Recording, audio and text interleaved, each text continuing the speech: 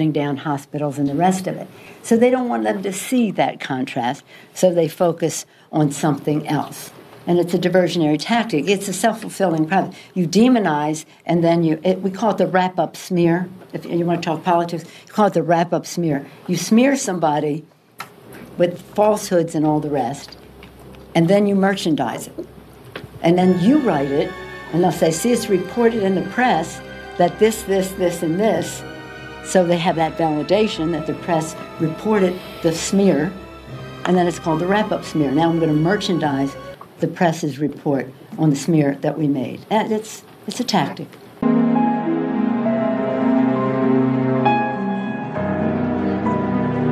Lies and smears and slander